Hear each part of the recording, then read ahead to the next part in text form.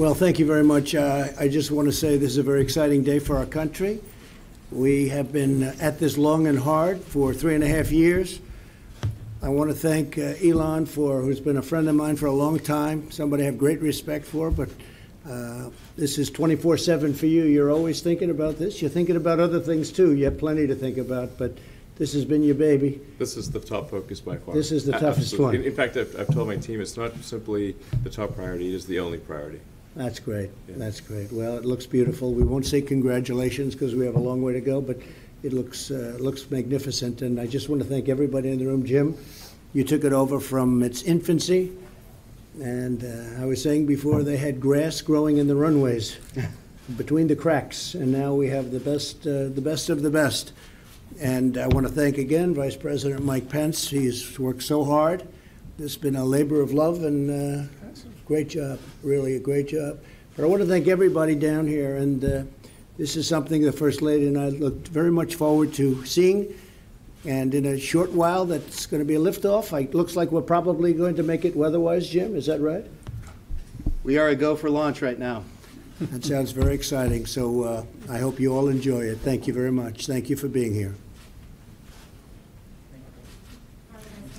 Jim, would you like to say something? I would love to, sir.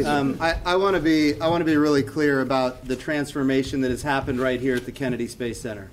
And I say this because I know Bob Cabana has been the director of this center for, 12 years. 12 years. There was a time in our country, Mr. President, about 9 years ago when the space shuttles were retired. And the United States of America has since then had no access to space with humans. We have not had any access. And this area of the country was absolutely devastated. And it was at a time when we also canceled the moon program. We had a great moon program that was underway. But because of the hard work of Bob Cabana throughout those times, and now we've got great support from the administration. NASA's budgets in nominal dollars are as high as they've ever been. We're bringing America back as it relates to human spaceflight. As you said, sir, there was a day when there was grass growing out of the runways. But now we not only have the policy directive from the administration, we also have the budgets to match that policy directive to put America preeminent in space. Appointing the Vice President to chair the National Space Council was a brilliant move that has put us in a position for success. And so we're hitting on all cylinders right now. I want to be clear.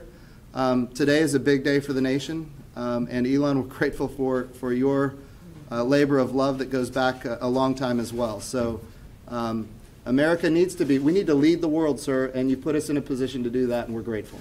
Thank you very much, Jim.